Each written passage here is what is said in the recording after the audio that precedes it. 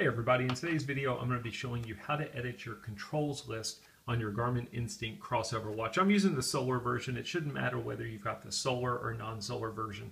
This video should work the same for you. I will say, however, there are some of the controls that will be different as far as the listing of items you can put in your control wheel will differ between the solar and the non-solar model. So what are we talking about when we say controls? Basically, your control wheel is kind of a shortcut to various features on the watch that you use on a regular basis. And the way you access that is by pressing and holding the top left button on the watch, which is your control button. So if I press and I hold it, it takes me to this little sub menu. And you can see there's things in here like my cell phone connection. I can quickly disconnect my cell phone. Instead of going through settings and going through pair phone or the phone option, I can just put it in my controls menu and go straight to it. You can use the up or down button to cycle through other things in your control menu or control wheel. So for example, my brightness, calibrate the watch hands, lock keys. Those are things I've got in my control wheel. But how do we customize this? How do you set it up so that you've got actual things in here that you want to see? I'm going to be showing you how to do that. Now this is one of those things that we can do on the watch itself, or we can do it on the Garmin Connect app on our cell phone, and then simply sync the changes over to our watch and the changes will be there. Maybe I'll show you how to do it on the cell phone as well.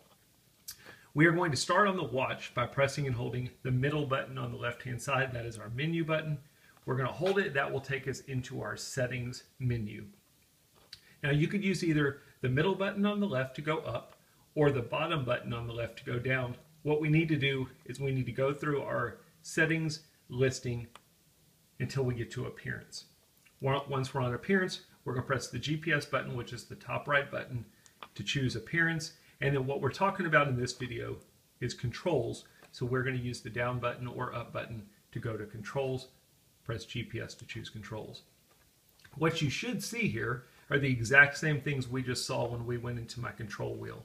Power off, battery saver, backlight, calibrate hands, lock, unlock keys, so on and so forth. When you get to the bottom of your listing, you will see an option for add new.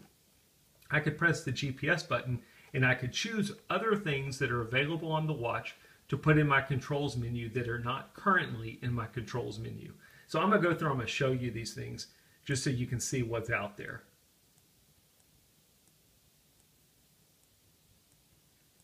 Now again, for example, barometer. You don't have to put it in your controls menu to get to your barometer. This is just giving you a shortcut to all of these different features so that you don't have to press as many buttons to get through them.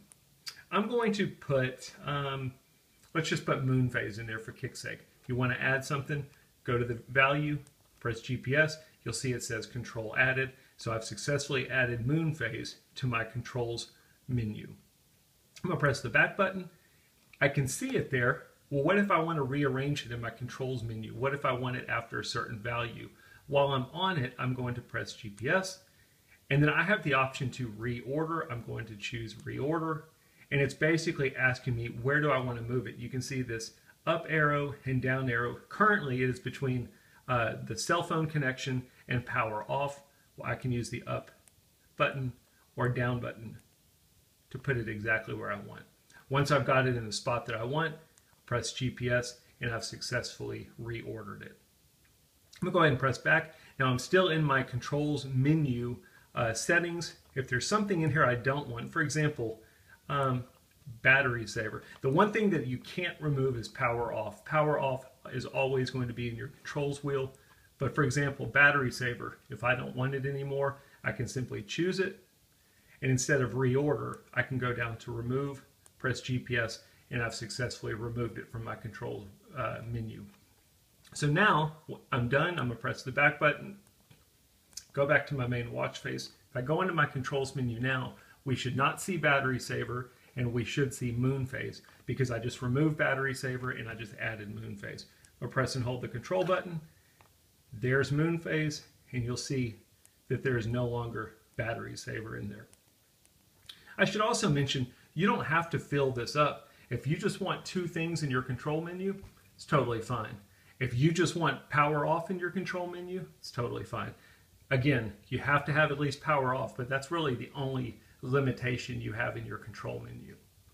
So that's how we edit our controls menu on our watch. Let's go ahead and let's look at our cell phone, and I'll show you how to do it on the cell phone. So I'm going to go into, well, let's see.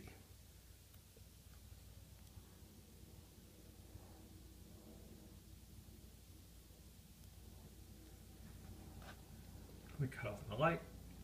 I'm in my Garmin Connect app. I'm going to choose the given watch. In my case, it's the Instinct Crossover Solar. Hopefully you can see this okay.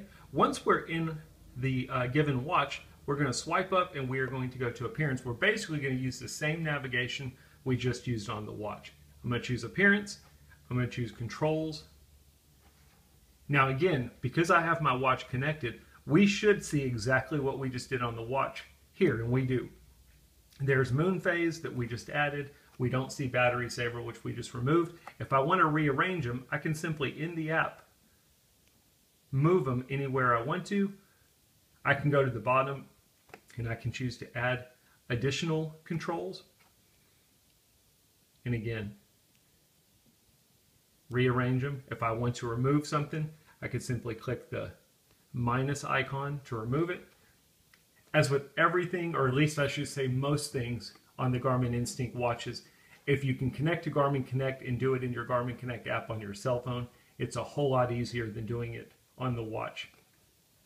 Once I've got it set the way I want, I can simply press the back button, sync my changes over to my watch. When I get on my watch, I've successfully adjusted my controls menu.